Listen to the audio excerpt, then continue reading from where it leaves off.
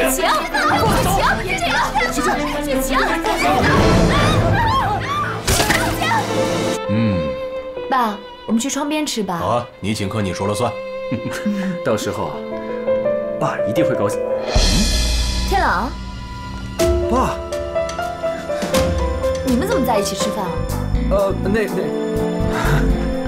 是这样的。你们的衣服？这衣服是我买的。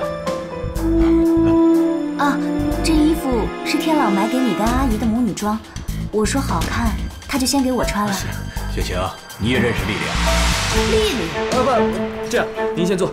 雪晴，我们去那里吃。爸，她不叫丽丽。段天朗，你是存心的，怪不得你们3个人最近走得那么近，原来组成诈骗集团了。雪晴，怎么回事啊？爸，她就是迷惑天朗的那个离婚女人青灵。什么？你们3个搞什么鬼？给我说清楚！振华，这人多，我们去别的地方说。振华，来。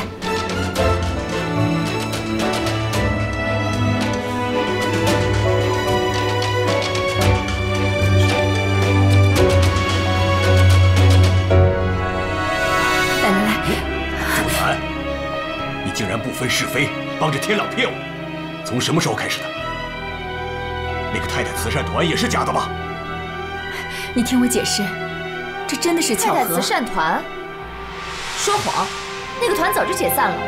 爸，这里一定有阴谋，不用说，一定就是你搞的鬼。雪晴，哎呀，振华，我们回家说好吗？现在就要知道事情的真相。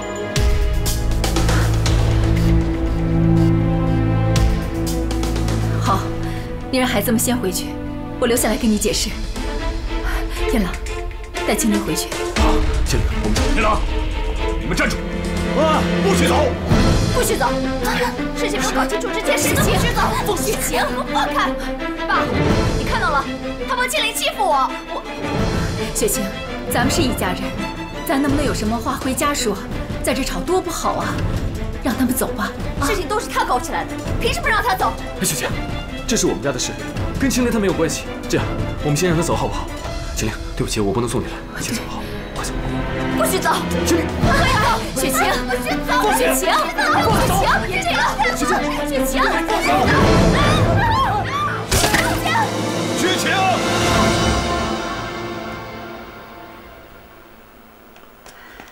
哎，丁海，这怎么回事？他中午还笑眯眯的跟我说要跟爸吃饭。怎么一顿饭的时间就……别着急，别着急，人在里面还没出来呢。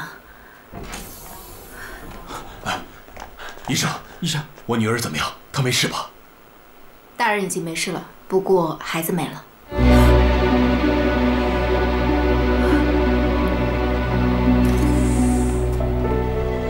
振华，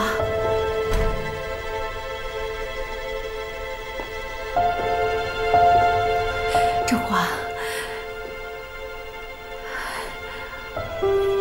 天朗，给陈律师打电话，让他马上到我办公室来。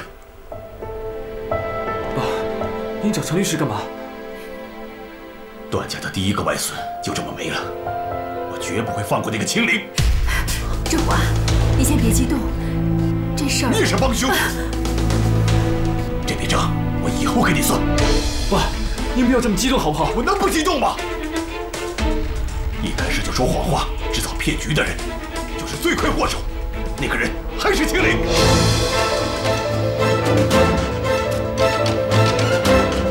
我一定要告到他坐牢为止。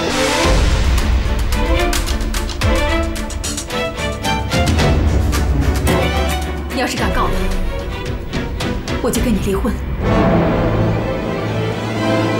你说什么？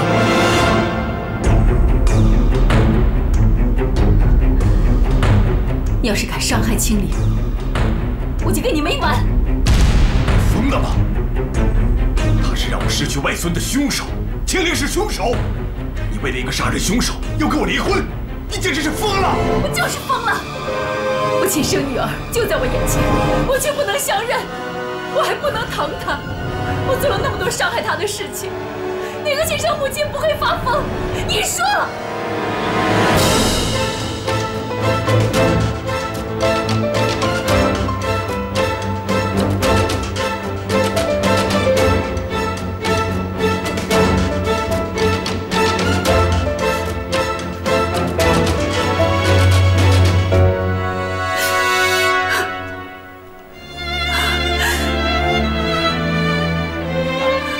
你是说，他是欣欣？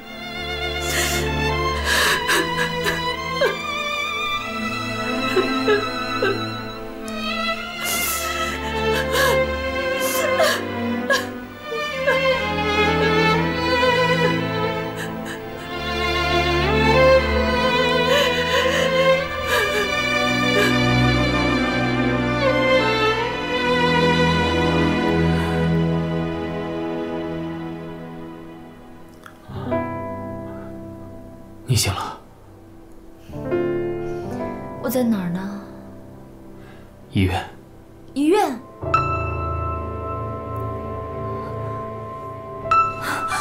雪清，我的孩子呢？我孩子没事吧？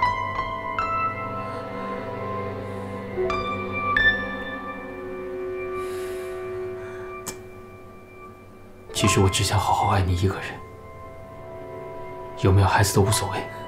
你什么意思啊？孩子呢？孩子有没有事？他还在我肚子里吗？孩子跟我们没有缘分。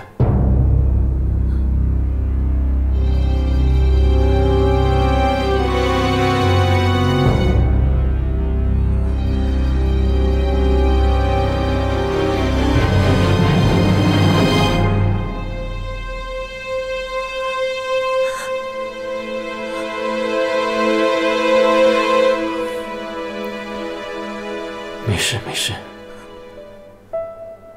以后我们还可以再要孩子。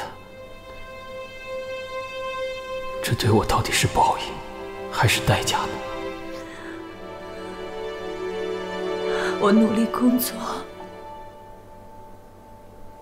我努力争取，全都是为了我们的孩子。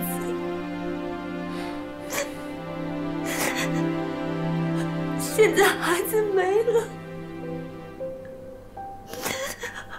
我做这一切都是为了什么？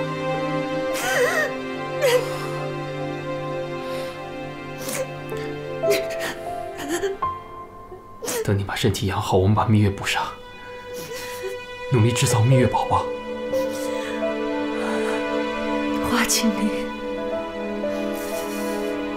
我现在更痛恨你了。青灵是苏南的亲生女儿，事情怎么会发展到这一步呢？过2天，等雪晴身体好一点，再告诉她这件事吧。